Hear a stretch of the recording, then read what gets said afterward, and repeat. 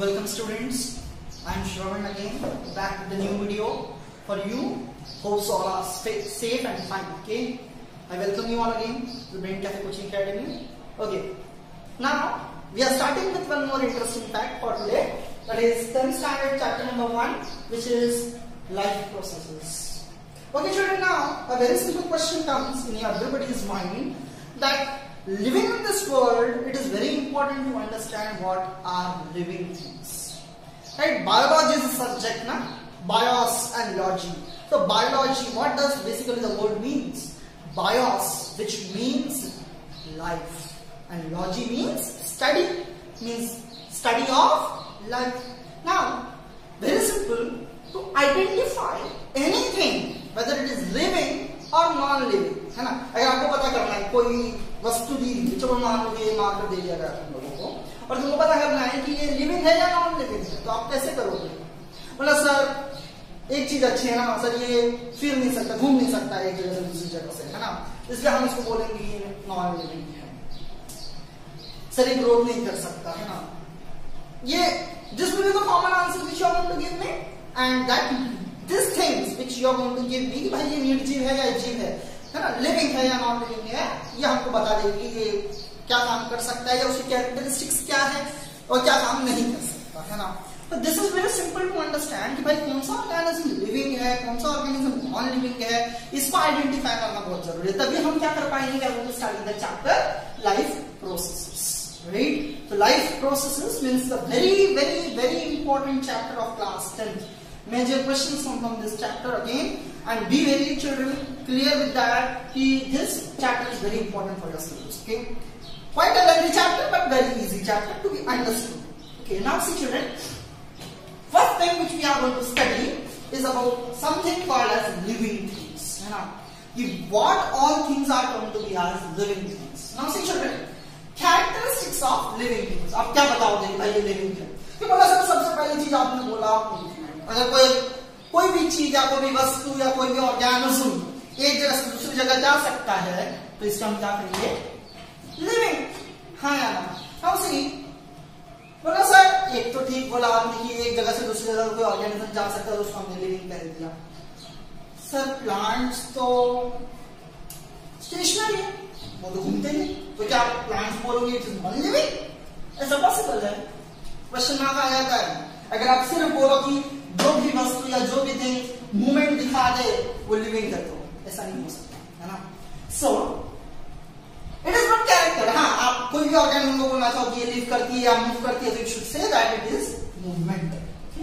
Now second thing, sir भले मैं मान लेता हूं कि ये लिविंग है ना, मान लिया चलो प्लांट लिविंग है, तो और क्या चीज? तो सर बोलना है ग्रोथ और डेवलपमेंट, उनके अंदर ग्रोथ दिखाई देती है, प्लांट्स ग्रो करते हैं, जस्ट और no, and that is the reason plants are also living. और एक खास चीज कोई लिविंग ऑर्गेनिज्म की वो है reproduction. Means when organism give rise to new organism of their same kind, है ना, अपने जैसा ही वो एक ऑर्गेनिज्म बनाते हैं, तो उसको हम क्या बोलेंगे? Living organism. The process is termed as reproduction. And third thing, very important thing, they show metabolic activities. Now the question is that, sir, what is metabolic activities? Now, तुम्हारे बॉडी में हम खाना खा रहे हैं, खाना खाने के बाद में उसमें ग्लूकोज है, प्रोटीन्स है, मिनरल्स है, सब कुछ है. अब या तो ये चीजें बनाएगी कुछ, या तो बड़ा चीज को तोड़ के कुछ नई चीज बनाएगी. Now see children, metabolic activities को बोलना है या मेटाबॉलिज्म को बोलना है तो मैं क्या बोलूंगा कि all the chemical reactions which are going on in the body, सारी केमिकल रिएक्शन जो अपनी बॉडी में चल रही है वो हम बोलेंगे मेटाबॉलिक एक्टिविटीज. और ये मेटाबॉलिक एक्टिविटीज दो टाइप की होगी, या तो वो एनाबॉलिक होगी या तो वो कैटाबॉलिक होगी. नाउ समझने की बात ये आ जाती है, the thing is that you have to understand that anabolic activity किसको बोलते हैं? Catabolic activity. खास ध्यान देंगे, this is not there in your NCERT book children. It is for NTC level question. Okay, you can refer this in our books which are provided by Brain Cafe. Okay, in that they have mentioned this with the help of examples also. Okay, so you are having this material, so I am discussing this. It is important for NTC all exams. Now see children, anabolic activities and catabolic activities. See, anabolism and catabolism is equals to metabolism. मतलब ये दोनों का total अब समझने की जरूरत क्या है, एनाबॉलिक एक्टिविटी क्या है, कैटाबॉलिक एक्टिविटी क्या है। एनाबॉलिक एक्टिविटी मान लो कि छोटे छोटे मॉलिक्यूल्स CO, H2O ये दोनों कंबाइन होकर छोटे छोटे मॉलिक्यूल्स है और इन्होंने एक बड़ा मॉलिक्यूल बनाया, कौन सा, ग्लूकोज, है ना। CO2 और H2O से क्या बना, ग्लूकोज। मतलब where these small molecules they combine to form a larger molecule, that process is termed as anabolic activity। मतलब सिंथेसिस, कुछ बना रहे हैं, छोटे छोटे चीजों से हम कुछ बड़ा बना रहे हैं, है ना। कुछ बनाने के प्रोसेस को हम क्या बोलेंगे, एनाबॉलिक एक्टिविटीज। फॉर एग्जांपल क्या है इसका, फोटोसिंथेसिस। ओके, जिसमें CO2 और H2O यूज करके हम क्या बनाते हैं, glucose. Now next thing is that what is catabolic activities. Catabolic activities मतलब एक कोई बड़ी चीज है और उस बड़ी चीज को तोड़ के हम कोई छोटी चीज बना रहे हैं। इसका एग्जांपल हम लेते हैं, खाने को ब्रेक डाउन करके एनर्जी बनाते हैं, है ना। Break down of glucose to produce energy, उसको हम क्या बोलेंगे, ग्लूकोज का ब्रेक डाउन करेंगे। किसका ब्रेक डाउन करेंगे, ग्लूकोज। ग्लूकोज का ब्रेक डाउन करके क्या बनेगा आपके पास, एनर्जी।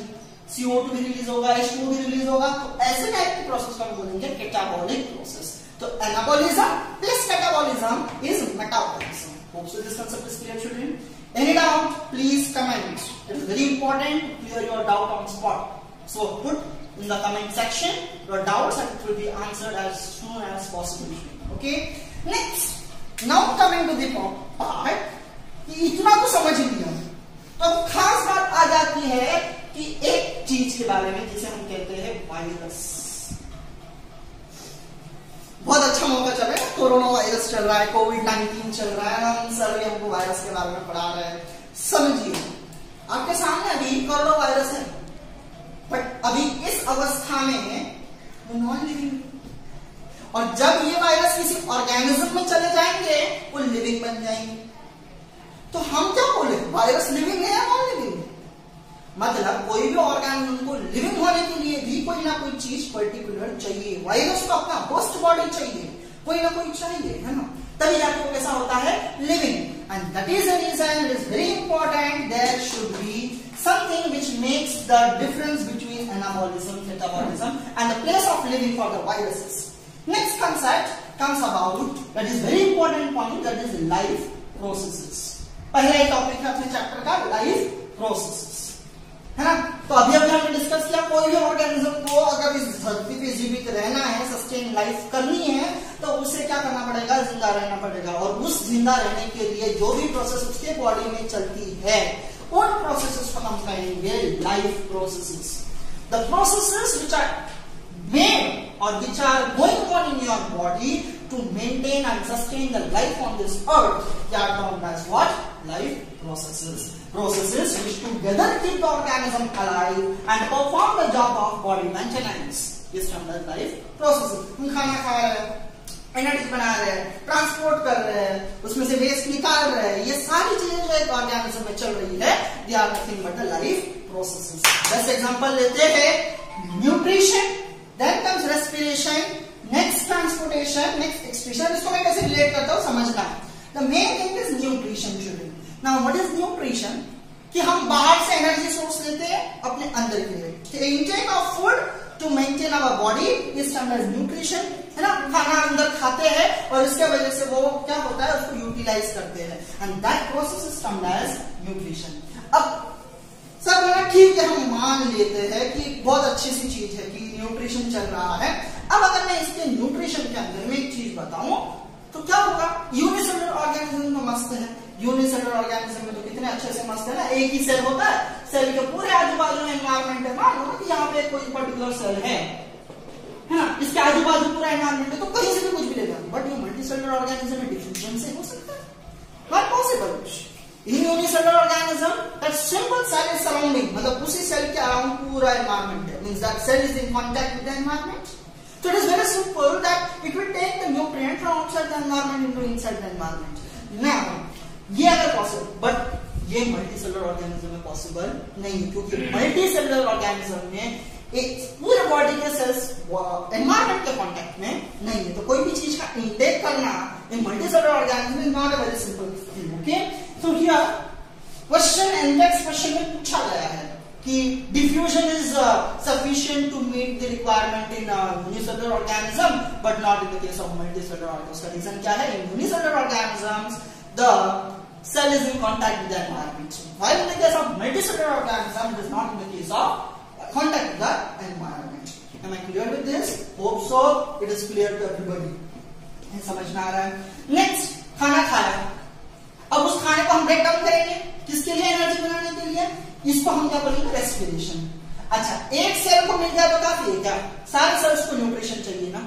तो वो जो ट्रांसपोर्टेशन करेगा एक जगह से दूसरी जगह, that is also very important. And that all things is coming under the process of transportation. And the second thing and very important thing is excretion. ये सारी मेटाबॉलिक एक्टिविटीज में वेस्ट जनरेट होता है और उस वेस्ट को बाहर फेंकने को हम एक नया प्रोसेस इस्तेमाल करते हैं जिसे हम कहेंगे excretion. Other than this, there are many which are reproduction, control and coordination. All these are the life processes. Because of these processes only the life is possible on the earth.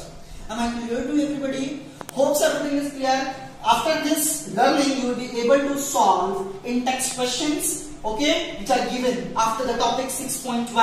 Next lecture, we will be starting with a new topic. So, make sure you solve these questions, okay. If any doubt, comment in this section, okay, inbox. Comment in the inbox only, so that I can see and answer your doubts. One more thing, be clear with understanding. Any doubts, please be clear. Okay, follow the Instagram pages also, children, Facebook pages also, so that you get more information or more topic related material from the aspect of brain calculation. Okay, thank you. Be safe, be fine. See you in the next video. Best of luck.